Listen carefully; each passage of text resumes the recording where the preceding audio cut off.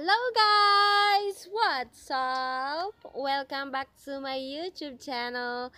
And I know you guys are new here. Let me introduce myself first. My name is Zarina, the Igorota, and so nice to meet every single one of you. So today is another day, another vlog. And I'm going to tour you around the metro train station here in Hong Kong. Maybe if you're watching this video, or maybe at the end of the video, maybe mapapaisip ka or mapapakompare ka sa difference ng train station here and our train station there in the Philippines.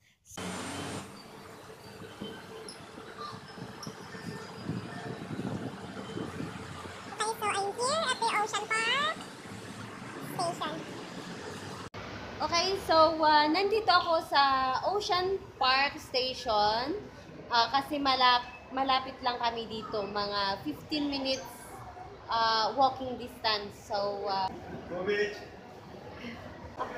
In every train station may 7-Eleven kasi dyan ko niloloadan ang octopus card na easiest way na pambayad sa tren. Hindi mo na kailangang pumila to get a ticket, or hindi mo na kailangang pumunta sa booth to get a ticket. Pwede mong loadan ito sa 7-Eleven or sa Circle K at sa customer service dito sa mismong train station. I don't know if they have like this there in the Philippines, because the time when I was in the call center industry nung nasa Manila pa ako, wala pa. So I tried na pumila sa napakahabang pila just to get a ticket, pass card, yun. Tapos pipila ka nga sa pagkuha ng ticket, then pipila ka pa papasok, 'di ba? Ang haba ng pila, pero dito mabilisan lang kasi nga ang mga Chinese lagi silang nagmamadali. Ayaw nila yung yung nag-wait sila, or ayaw nila yung napakahabang pila. So dito maayos.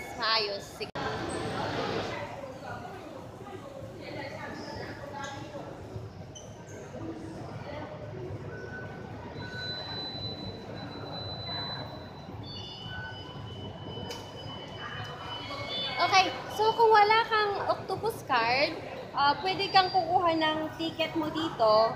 Walang masyadong pila kasi nga marami silang ATM machine na pwede mong pagkuhanan ng ticket. So, wala masyadong pila. Okay, so kuha tayo ng ticket. Since wala pang sahod, wala pa akong ilalagay dito. Walang load yung ticket.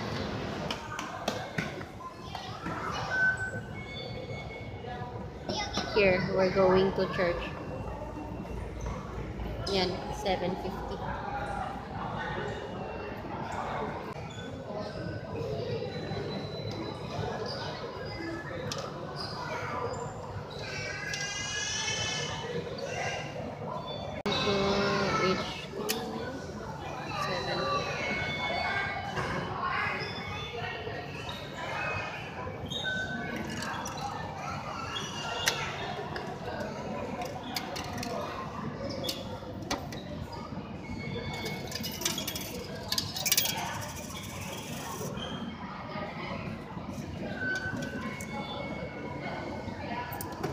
Kulang.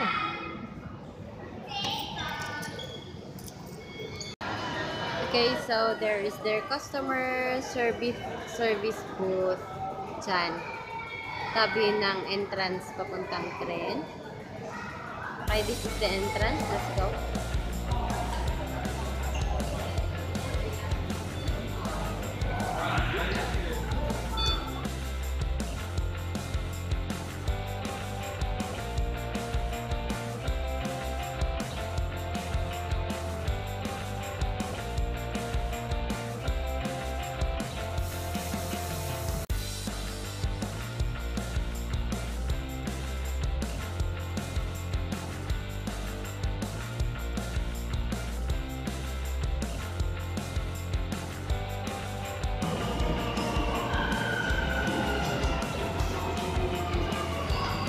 O meron na yung tren.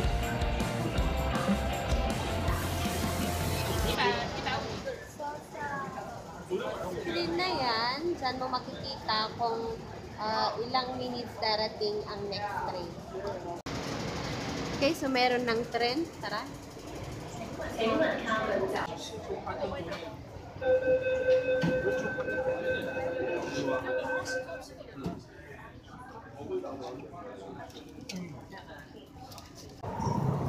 So, ang train nila dito is dire-diretso siya. It's not like our train there in the Philippines na isang bagon, then isang bagon, then isang bagon na ano. Dito is dire-diretso siya. So, pwede kang maglakad dito hanggang doon sa dulo.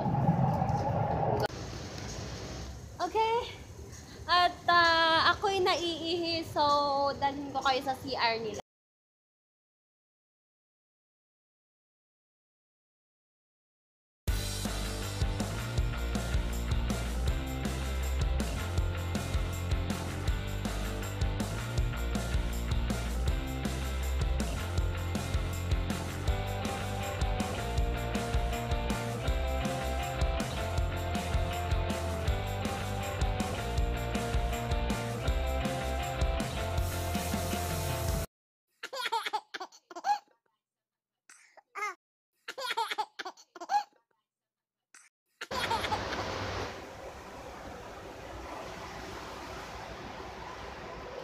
So many, kung yes, so ito ang CR nila.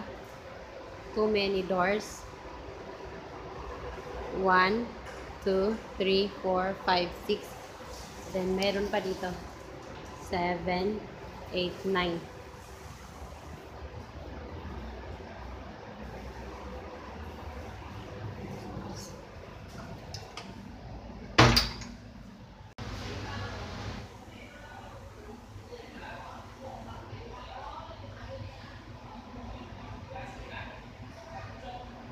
Ang daming tissue. Pwede kang magbaon ng tissue. Ito, ewan ko, lagyan yata ng napkin ito. And then the bowl. And then the basurahan. There. So, in fairness, sa CR nila, it's so clean. And they have many cubicles. At saka, ang tagalinis ng CR nila dito pala is mga matatanda. So, parang nakakatuwa na even if they are still old, they are able to work. And yeah, they are the ones cleaning the toilet, the public toilets here in Hong Kong. Yan, see? And even sa forest nila dito sa Hong Kong, ang nakikita kong naglilinis, nagwawalis, mga matatanda. So, sa atin, sa mga edad na ganyan, parang, ano na, nasa bahay na, nag-aalaga ng mga apo, di ba? Or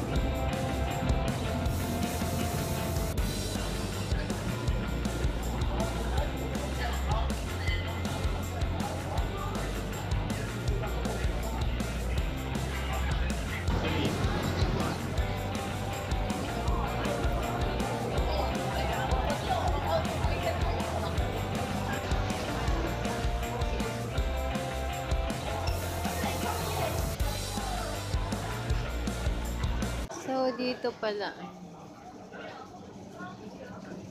may train map sila. Yan. Yan. At least hindi ka maliligaw dito kasi kung bago ka dito, may train map dito. So, For example, kung pupunta ka ng Causeway Bay, nasa Blue Line ka. So, hahanapin mo ang tren na nasa Blue Line. Doon ka sasakay. So, if ever na pupunta ka ng Chunwan, yan, hanapin mo yung red line naman.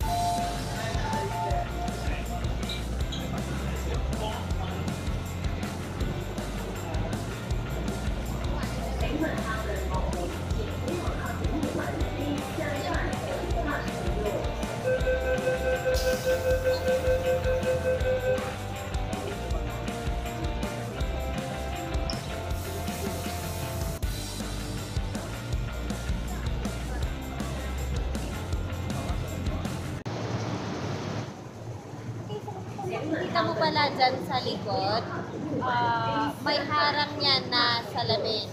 Kasi ang number one policy nila dito is safety first. So, kung makikita mo, walang pwedeng tatalon or walang pwedeng makapasok hanggat hindi nabubuksan yung train door. Yung hanggat hindi yan bubukas hanggat wala pa ang train at hanggat hindi pa nagbubukas ang train door. So, hindi gaya dyan sa atin na may pwede kang tatalon kasi nga yung waiting area, pagtingin mo na riles na. Dito wala kang makikitang riles. At saka, ang train station nila dito pala is nasa underground siya ng building or mall or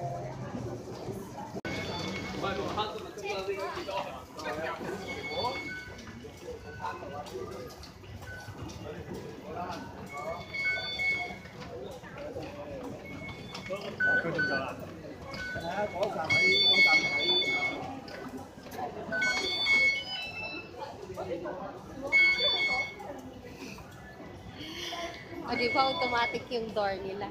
Tapos dito pala marami siyang exit.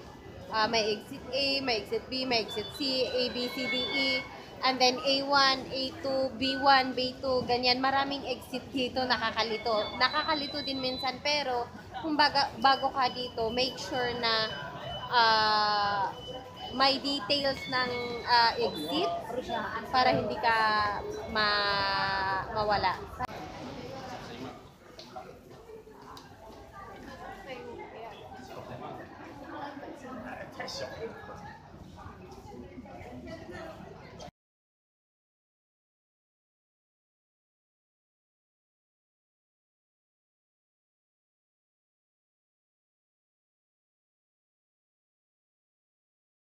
So, nandito na ako sa labas ng train station. So, nakita nyo na.